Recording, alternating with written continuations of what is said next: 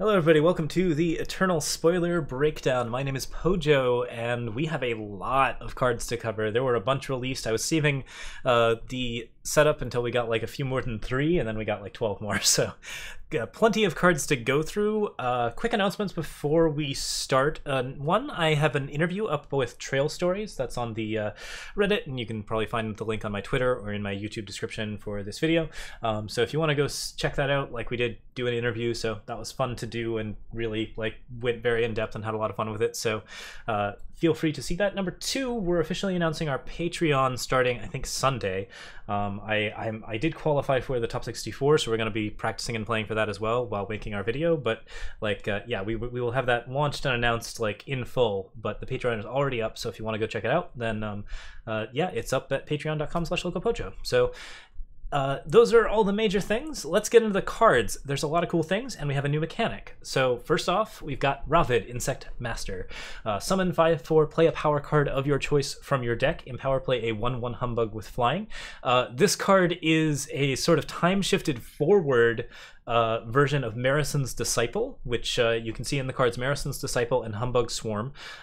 He, has clearly sort of mastered the art of playing around with Humbugs and doing ridiculous nonsense, and a really unusual legendary as far as things go. I think this thing might actually be a lot stronger than it looks. Like, for a while I wasn't sure, but like looking at it, I'm feeling pretty okay about what's going on with it. So, has a pretty poor stat line, but you have to count the fact that it plays a 1/1 Humbug with its own unit. So as a 7 cost, it's a 5/4 plus a 1/1, so about a 6/5 worth of stats per 7. Not amazing in and of itself. It plays a power card of your choice from your deck, which ramps you to 8 or 9, and it is a power card of your choice, so it's specific fixing, which means that you can get something of a particular color. You can set yourself up in like TJP for your Aid of the Hurus and your Channel the Tempests. You can do all sorts of interesting shenanigans. Thank you to GDPSSP for 1 year of subs. Oh my goodness.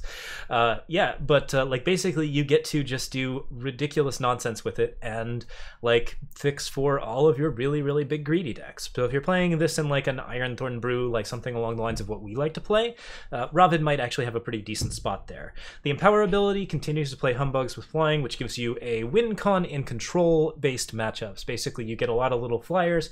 Those guys block the big flyers and also help you out like in a lot of other situations. Like, this is something that keeps Champion of Cunning and Rizan off of you a little bit and like sort of alleviates the pressure just a tad. Overall, it's not like a hugely important thing about the card, but the fact that it is doing so many different things from so many different angles is something to watch for.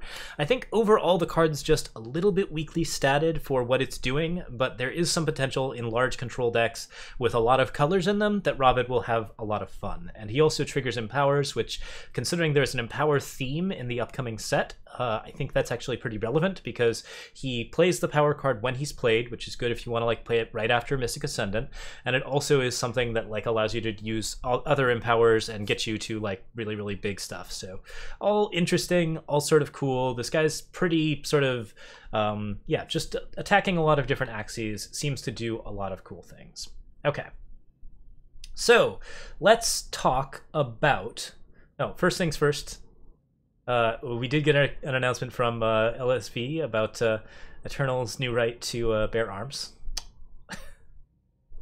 That is a Rakano card +1/+1, and when you play a unit it gets another +1/+1. So reasonable draft weapon, also potentially strong in ranked if you're playing the right kind of Rakano aggro deck. This card is delightful. There's not too much to say about it except that it is like very good at making very, very big units out of very, very small units, and so it probably belongs in a fast-paced Rakano aggro deck, which we haven't seen the likes of in a while. A lot of the Rakano decks right now are sort of mid-rangey. They kind of rely on getting to Unseen Commando and then playing around sort of the big flyers like Valkyrie and Unseen, as opposed to playing on those like Rakano Outlaws and Crownwatch Paladins.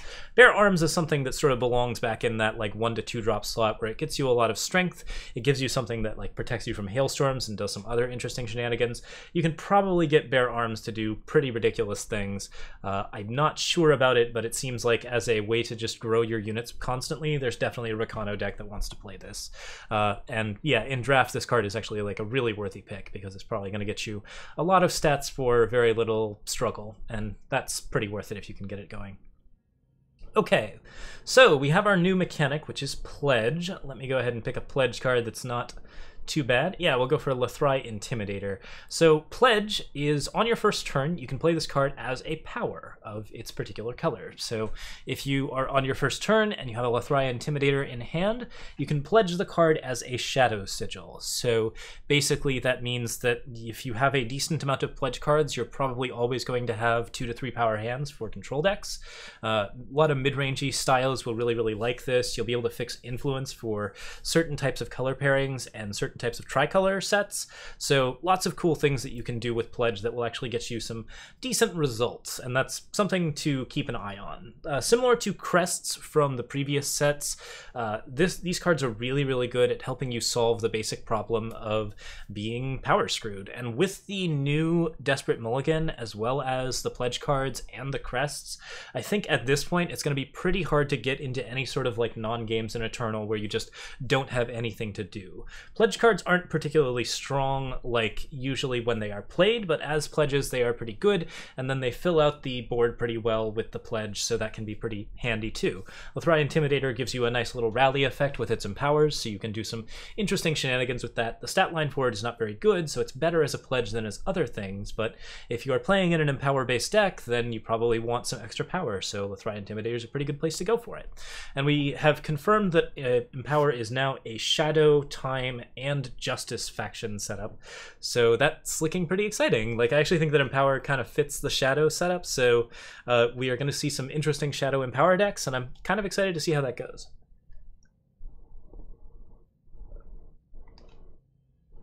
My throat's giving way, but we shall continue.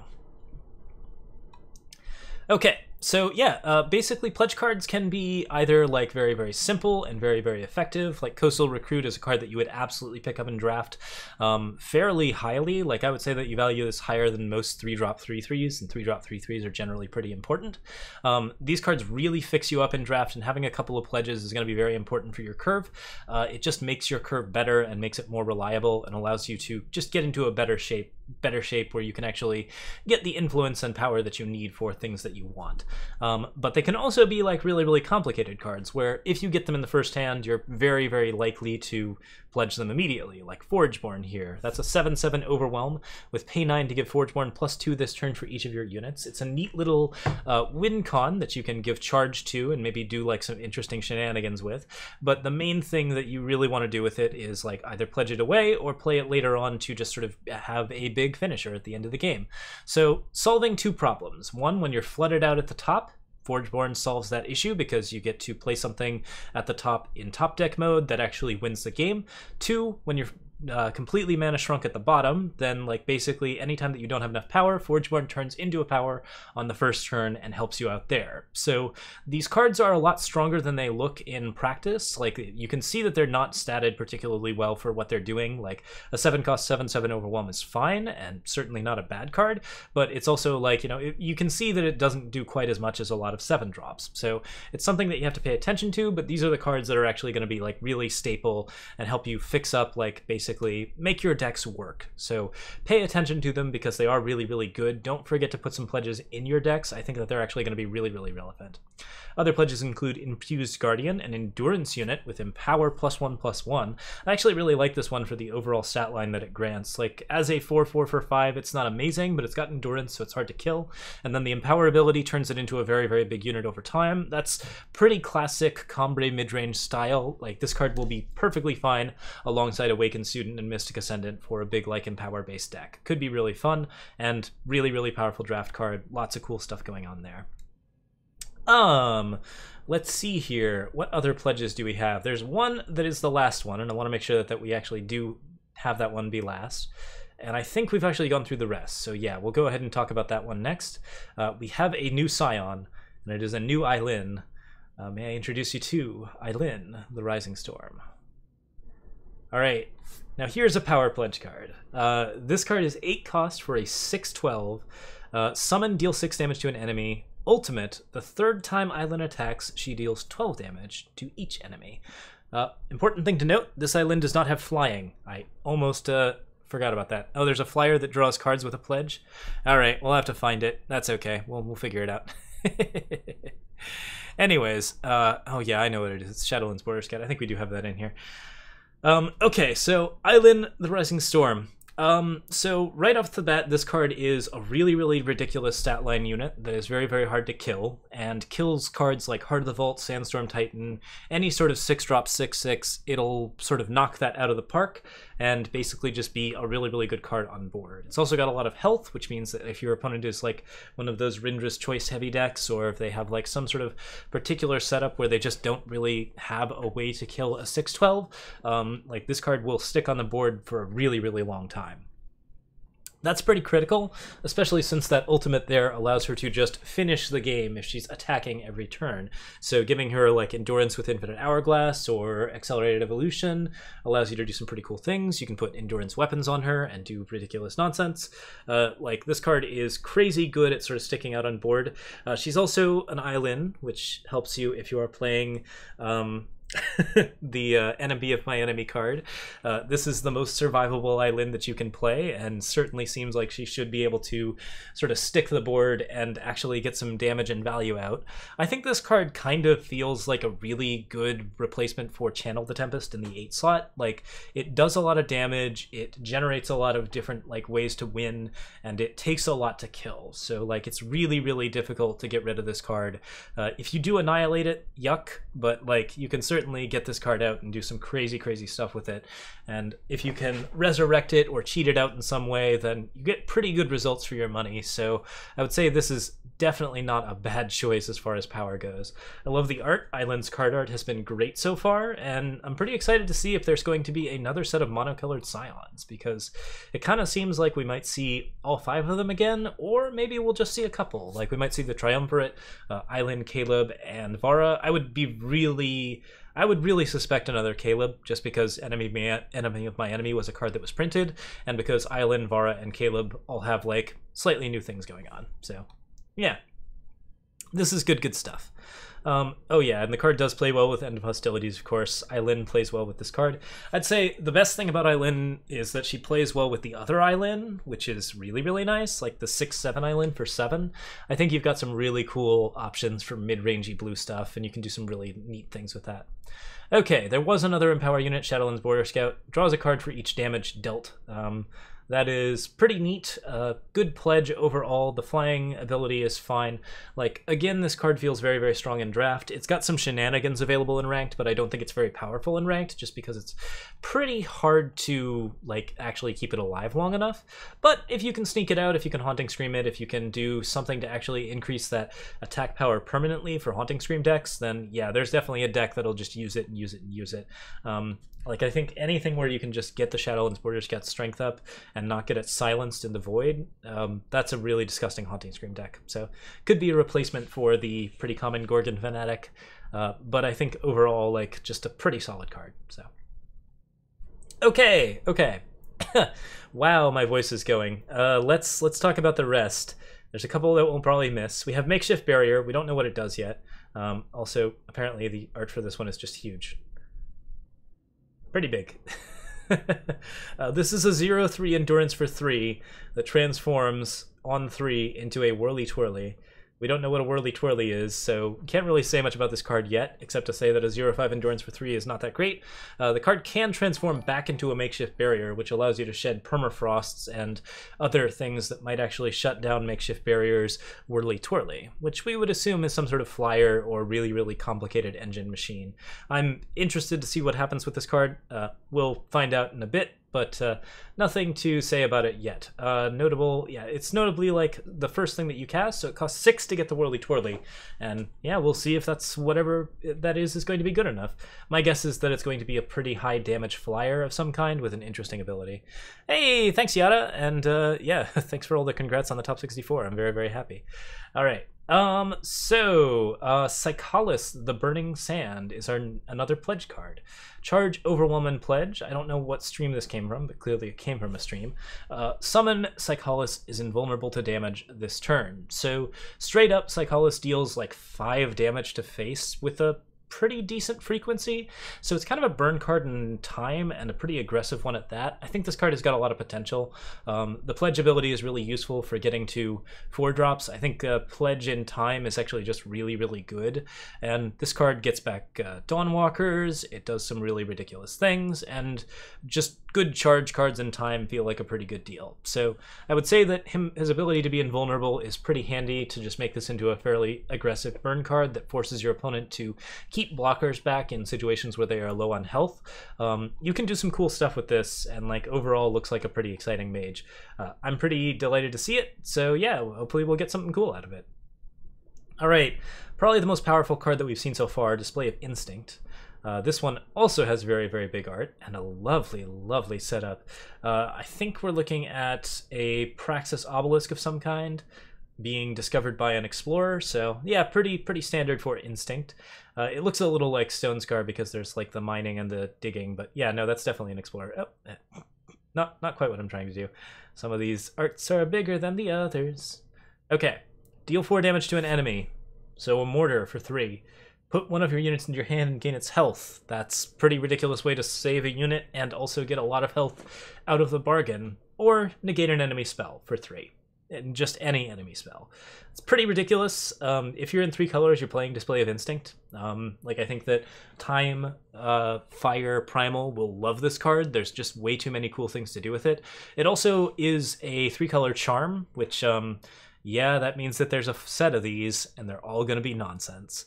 I think there's going to be a lot of heavy push to make 3-color decks happen in Defiance, so you're going to see some pushed cards in exactly those colors, and this one is definitely a ranked staple. It's going to be really, really ridiculous. It does deal damage to an enemy. It's not the enemy, so it is basically just any unit that you can kill it with Display of Instinct.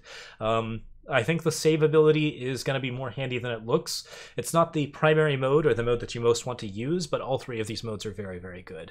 So yeah, this card is ridiculous. There's not too much to say about it except that it's just going to be like a 4 of in every 3-color deck in red, yellow, and blue. So yeah, I'm pretty excited for it. It opens up a lot of possibilities. Maybe we'll actually see some like Curiox decks, the 6/6. Bunch of Moment of Creation decks will come back, I'm guessing. Might see some really, really cool things. So, yeah, like, that's going to be delightful. Are those all the major ones? There's one more, Secret Passage. I'm not a huge fan of this card. It's a pay 1 for an unblockable until end of turn on one of your units, and then once per turn you make pay 2 to give one of your units unblockable and sacrifice it at the end of turn. This card is really, really non-interactive, of course. It specifically, you know, encourages you to sneak through a bunch of infiltrates and get a lot of really ridiculous nonsense through. I would say that overall that's going to be very powerful. It's also going to be really obnoxious. I think it's probably worth playing in ranked and draft-wise. It's got some pretty good possibilities if you want to get your Beast Callers or your Beast Callers amulets or any ridiculous infiltrates through that could do some nasty, nasty things. Of course, you do lose the unit at the end of the turn, so be careful with it, but 1 cost for unblockable is already decent, and Secret Passage definitely does that in a very, very good ways. This card is absurd. I don't actually like how cheap and easy it is to play, but that's okay. Like, it seems like it's nonetheless going to be really interesting way to invoke some very, very fun, sneaky stuff. So we'll definitely play with it, and I bet we'll have have a lot of fun with it. So pretty exciting stuff. So yeah, that I think is all of them. So that should be it for today. I'm going to be back online tomorrow for the final tournament. We're going to be playing in that tournament, and then afterwards I think we'll be doing our announcement for the Patreon. So I'm pretty excited about it, and I hope that you guys are as well. Defiance is looking amazing. There's so many cool cards available, and like just a lot of decent stuff getting printed. I think this is definitely going to sweep the meta in some really cool ways. So like, it's looking great. I'm very, very happy to see how things are going, and like, yeah, I mean, Eternal's been knocking it out of the park for a solid year now. Like, I haven't seen anything that's been like, oh, this is bad. Like, they've made great changes, they've had good cards, the set releases have been good, the draft environment has been amazing for a really long time, sealed environment is feeling pretty good right now. Like, every change that they make just feels positive and great, and like, these cards all look fantastic. I'm very, very excited to see them. So yeah, I'm super happy about where we're at, and I hope you guys are enjoying the stream and enjoying the channel. We are up with a bunch more stuff. Look for the Patreon announcement tomorrow, and thank you guys so much for watching. See y'all later. Cheers.